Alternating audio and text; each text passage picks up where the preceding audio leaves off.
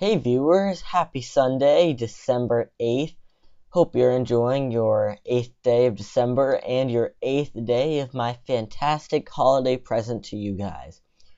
In case you haven't noticed, I'm AD.VideoEditor, and today I will be going over color balance in Sony Vegas. So why don't we open up Sony Vegas? And feel free and go ahead and import some footage, and if necessary, adjust the length.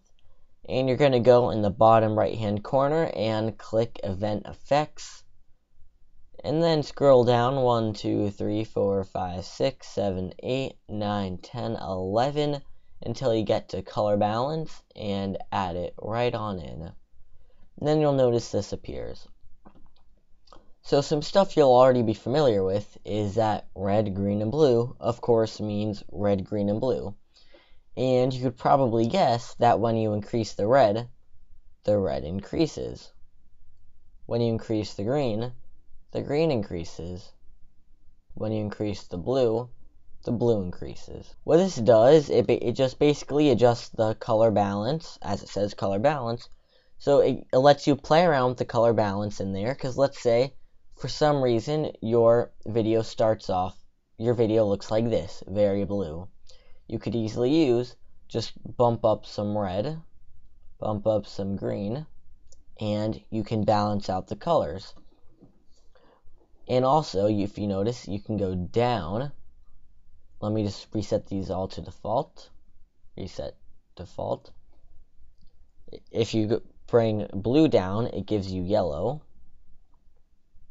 If you bring your green down, you get like this pinkish, light pinkish purplish color. And if you bring your red down, you get this light blue color.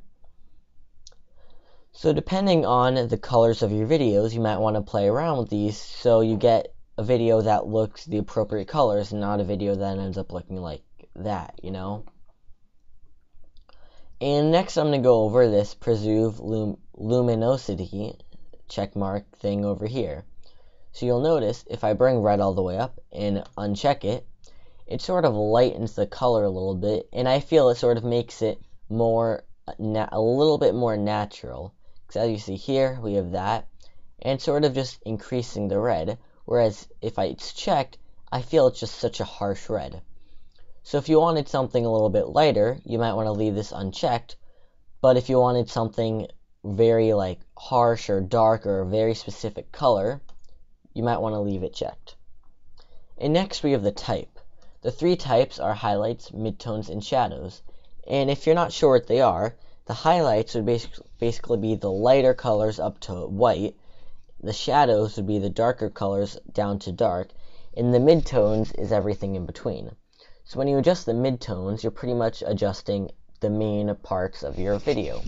But if you had a video with lots of highlights or shadows, you could easily just change the type to highlights and shadows and adjust the color balance of those.